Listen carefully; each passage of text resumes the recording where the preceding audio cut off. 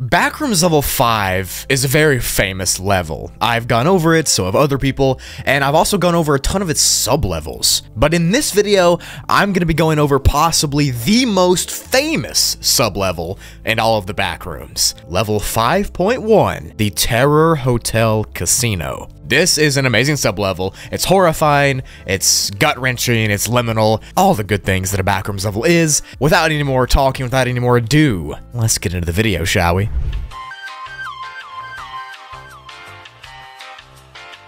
Backrooms Level 5.1 is classified as a class casino, and is safe, secure, and is just good, clean fun. Just a heads up, it's not at all. You shouldn't trust that. Level 5.1 takes the appearance of a massive casino deep within Level 5's complex. It's owned by Entity 18, and of course, Entity 18 is the beast of Level 5. If you're not aware of who that is, essentially, the entity is a very powerful, enigmatic creature that seems to have control over Level 5 and its domains. It has a squid-like head on a humanoid body and is usually seen with a suit on. Pretty dapper fellow. Anyways, the Beast of Level 5 runs this casino. Level 5.1 is accessed through the Beverly Room in Level 5, which is this massive ballroom with a table in the middle.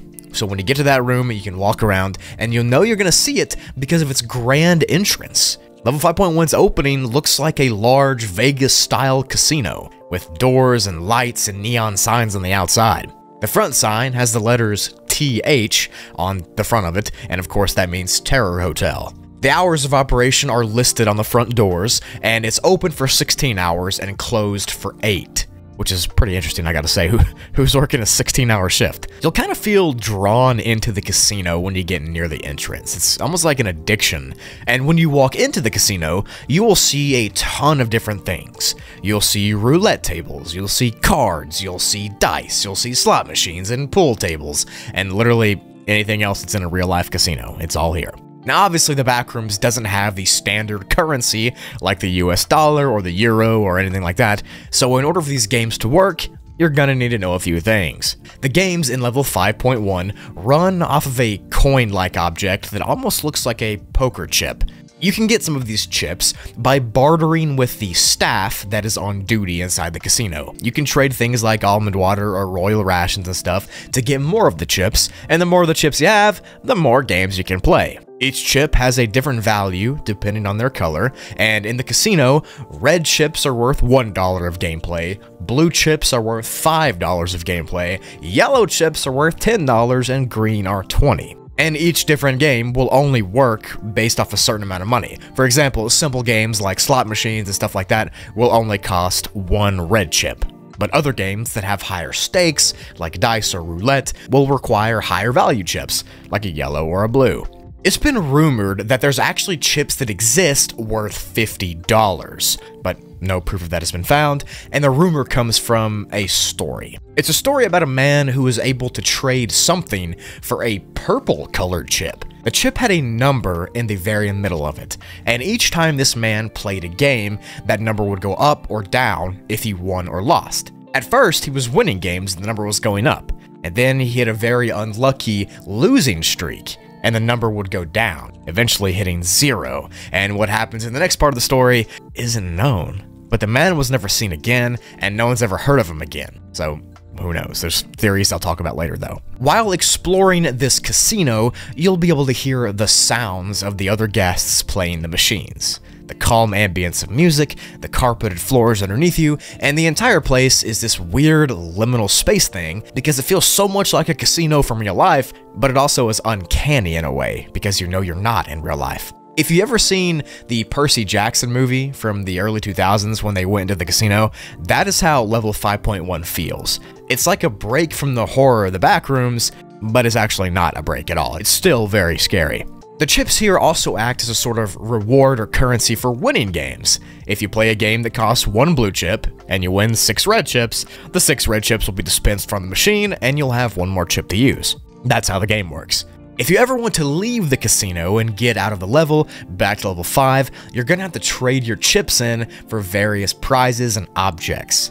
You can trade for memory jars and babble balm and maiden's ink and almond water and royal rations and many objects that are backrooms related and many other things like shoes and t-shirts and stuff like that. Doing this acts as like your payment for paying the casino. The casino itself is actually relatively average in every aspect. Like I mentioned earlier, there are lights and there are games and there's the constant blaring of noises, there's cheering and laughing and screaming from other people who have won, and all of this will give you that feeling that you want and need to play the games here. You'll get more and more drawn into it the longer you're stuck here. The aroma of alcohol is present throughout the entire casino, and the entire vibe is entrancing, and it just gets you more and more addicted to playing. What really sets the casino apart from real-life casinos is the nature of the games inside. Wanderers who have been in and have played these games say that they're rigged for you to win or to lose, and they're perfectly engineered to let people win just enough so you keep playing, but also lose enough to where the casino makes a profit still. Some even say the machines will malfunction so you lose your turn if you win. These are just rumors though, they're probably not true. Wink wink. Aside from the games and the gaming area, the casino has other places, like a bar and a pool room and that kind of thing. And those sorts of things. The bar has a massive food and drink menu, and it is run by an entity known as the Barkeep. Any food and drink that is served here is not name brand to real life. They seem to only be available in level 5.1. The drinks have been described as very strong and very pleasant, and the food is also supposed to be amazing. It ranges from simple bar dishes like mac and cheese and onion rings, up to things like filet mignon and steaks and stuff. It's all supposed to be the best thing you've ever eaten, and in order to get this stuff, you have to use the chips you won. Now, running this casino is a unique array of staff members that are all very strange and unique, and this is when it starts to get kind of scary. Obviously, there's the Barkeep, who runs the bar and the food part of the level. He's known to be kind to wanderers, not overtly aggressive. He's conversational and he likes to get to know patrons. He's not a human, he's some sort of amalgamation of human parts and casino parts. And as a matter of fact, all staff members here seem to be that way. They kind of look malformed and misconstrued accidents. You'll see what I mean in a second. The manager appears to be a former researcher from the Backrooms named Louis. Louis is very ingrained in the Terror Hotel lore because he was the first person there at its opening. Now, Louis is not Louis anymore, and he seems to have been amalgamated and transformed to have pool sticks as his arms and his eyes made out of billiard balls. Louis has no recollection of his former life as a research assistant and explorer, and now he lives his days managing this casino as some horrifically twisted version of himself, with grotesquely shoved in pool sticks where his arms used to be and billiard balls shoved into his eye sockets. Any attempts to interview Louis result in nothing, because he usually gets confused and goes back to playing games. There's other staff, like Billy. Billy is a humanoid casino piece, with a body of a billiard ball and legs of pool sticks. He's usually passive as well. These entities are very misunderstood, no one really knows anything about them, and because of this, no risky behavior should be tried when encountering them. And of course, the Beast of Level 5 runs and operates the casino. He's been known to gamble and to challenge some winners of games and wager huge riches if that person wins. And if they lose, they have to become a member of the casino staff. Losing, of course, means you'll be mangled and twisted into these weird casino shapes. Like Louis had the pool stick shoved into his arms, or they used to be, and their arms are cut off, and his eyes are taken out and billiard balls are shoved in. So if you lose the game with the Beast, you get turned into something like that. And as you can expect, no one ever wins. It's unknown if the Beast Level 5 uses the casino just for getting more victims and torturing them into this misfigured shapes, or if he's just a genuine businessman. We can guess it's to get more victims though.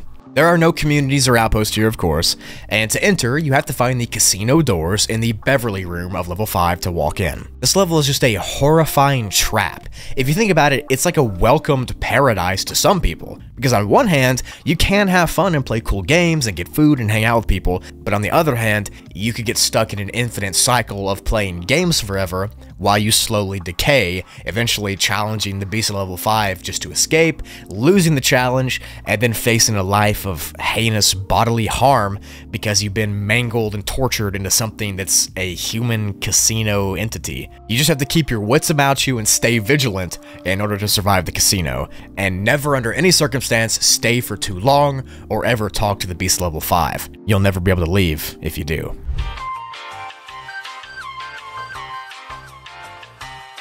That's it for the video. Thank you so much for watching. If you enjoyed the sublevel series, make sure you drop a like. I love this sublevel. It's got that underlying horror aspect that's really creepy, but also like the liminal vibe. It's great. If you enjoyed it, leave a like. And if you want more videos like this, check me out. I upload 3 to 4 times a week. You can subscribe. It's free. You can leave a like. It's free. I would appreciate it. Thank you so much for all you do. Make sure to tell somebody you love them. And without further ado, I'm going to end off the video here. Peace and love.